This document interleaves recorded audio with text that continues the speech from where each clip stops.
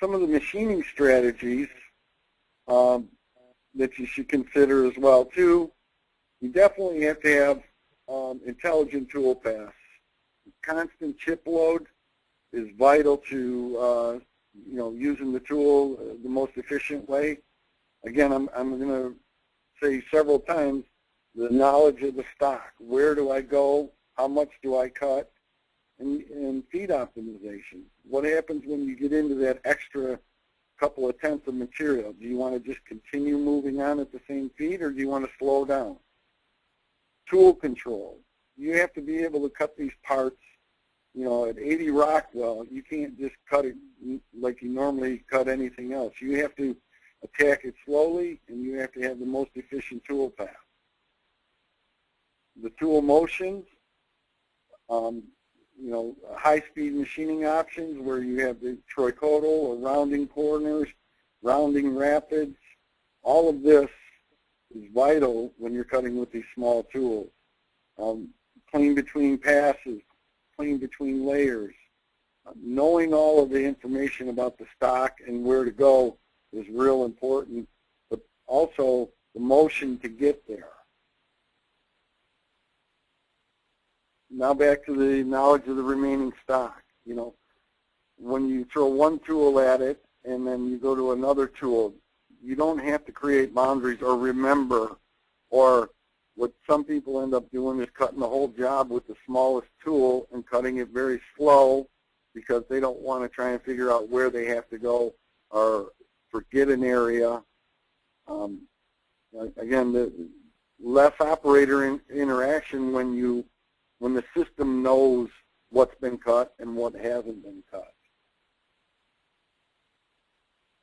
Again, tool holder and spindle tracking. You want to use the most efficient tool that you can. In this particular picture here, you can see that the tool's not getting all the way down to the bottom of that pocket.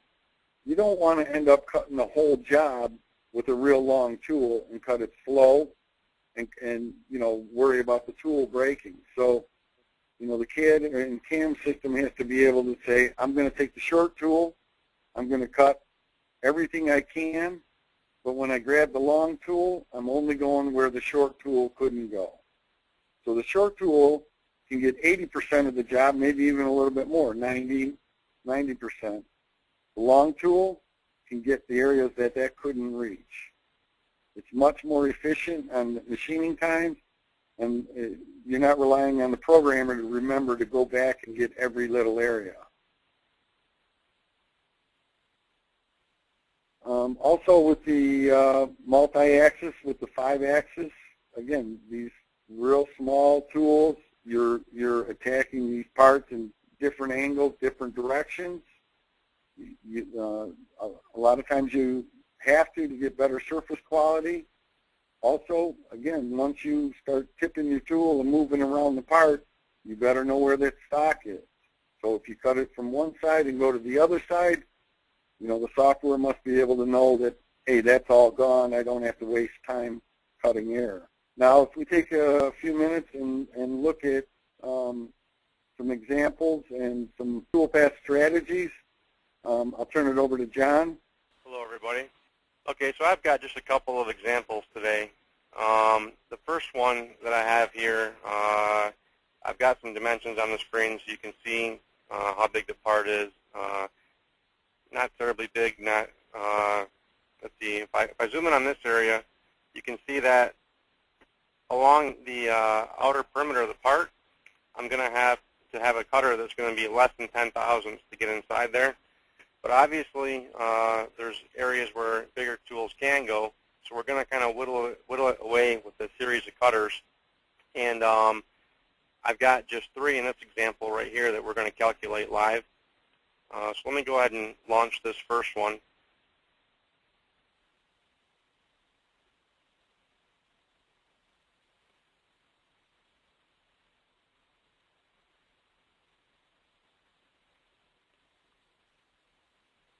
Okay, so the first tool path is 30 thousandths flat, and it goes in and it roughs out this center area. But obviously the tool is too big to get into these other areas, and we'll point that out a little bit better in a second. let me open up the second one. And what I'm going to do is I'm going to go to my tool library, and this is a 20 thousandths ball cutter. I can get a feel for the size of that tool if I position it on the part, just to kind of understand it. Is this tool really going to be able to fit into these areas?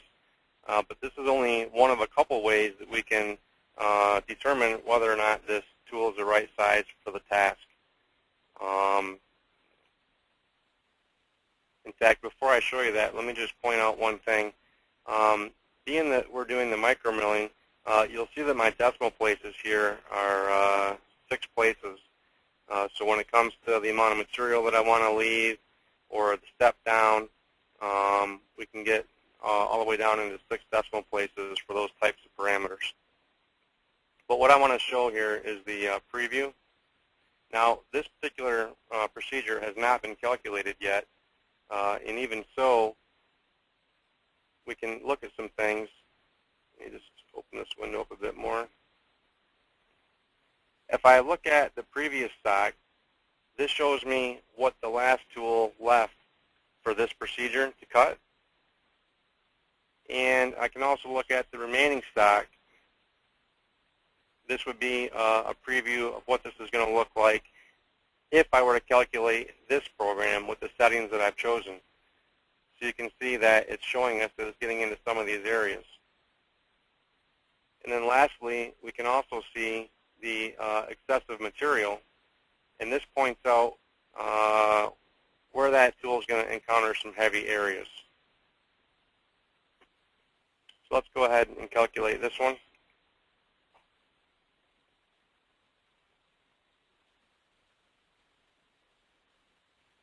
And you'll notice that, like Ralph was saying, I haven't had to draw any boundaries or tell the tool where to go and where not to go. The system is taking care to track the stock. So you'll see that, for example, in the center area where the 30 thousandths flat was able to go, obviously I don't have more roughing motions there. But over here, obviously the 30 thousandths flat didn't go there, so I am getting these roughing motions. But still, the tool is too big to really get into the ends of the veins. It's going down a bit out here, but we're still a long ways from finishing this outer perimeter in the teeth of the gear. And let's execute this one. And while we're waiting for that, I'll elaborate a bit more on the tool library.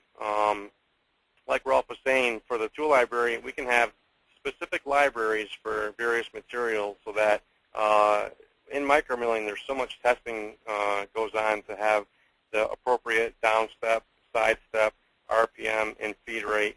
And the tool suppliers actually do a great job of supplying the recommendations. And once you're satisfied that those parameters work, you're able to store all of that data in the tool library, and it's accessible at any time by right-clicking in the software and saying, bring this information into the procedure. And of course, that's in addition to the standard templates that we normally would use.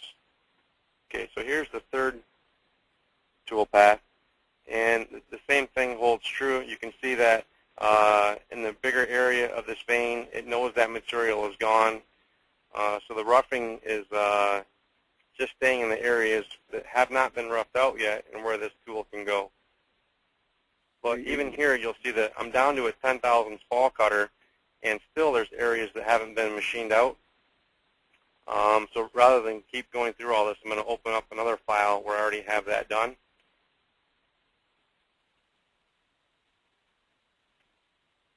And this would be the next procedure where we're now going down to an 8 thousandths ball cutter, still using a roughing strategy.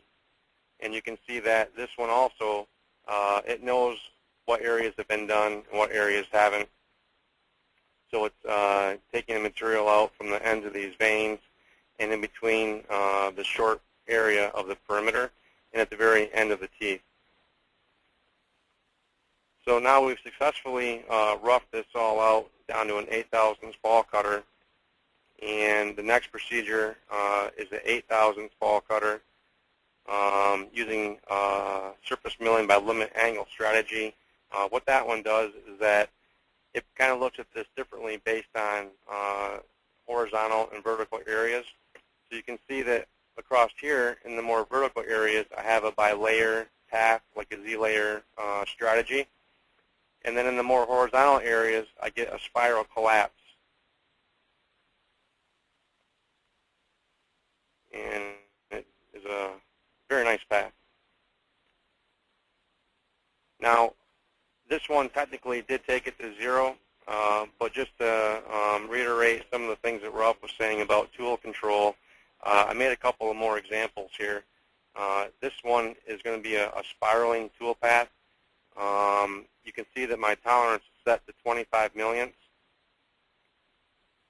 And it's a true spiral, so there's no connections between lanes.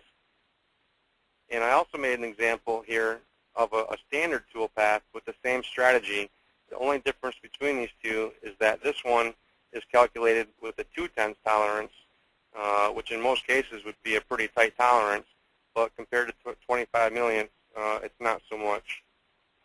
So now I turn on the 2/10 tolerance. We'll go to a top view, and we'll zoom in here so you can get a real feel for the difference here in the tool paths.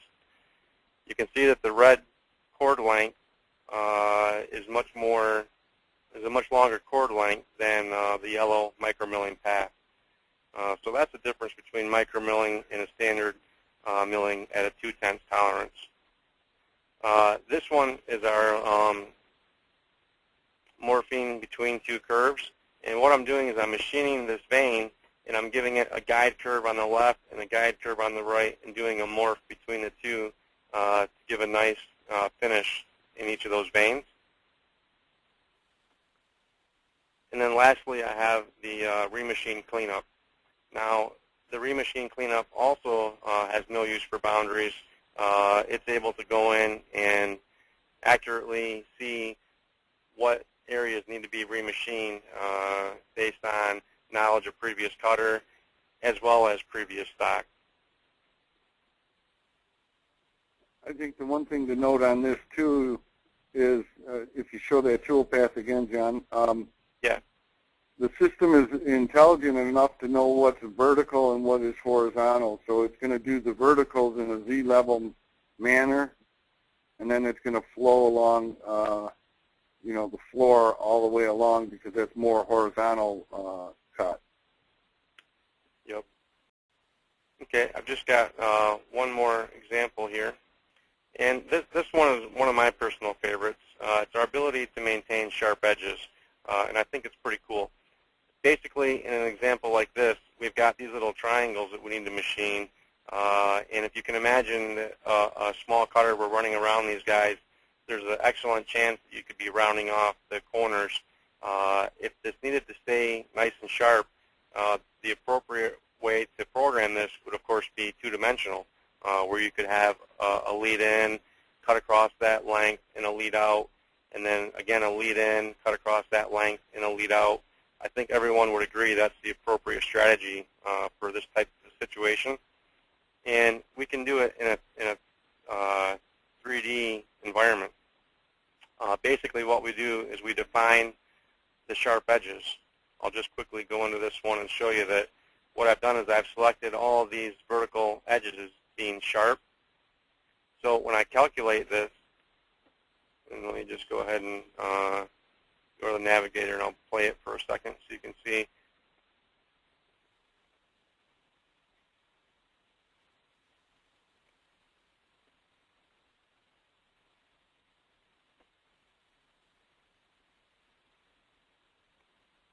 As the tool comes down, it's going to do just like we would in a 2D environment. It's going to arc in, it's going to cut that length, arc off, and then do the same thing for each subsequent edge.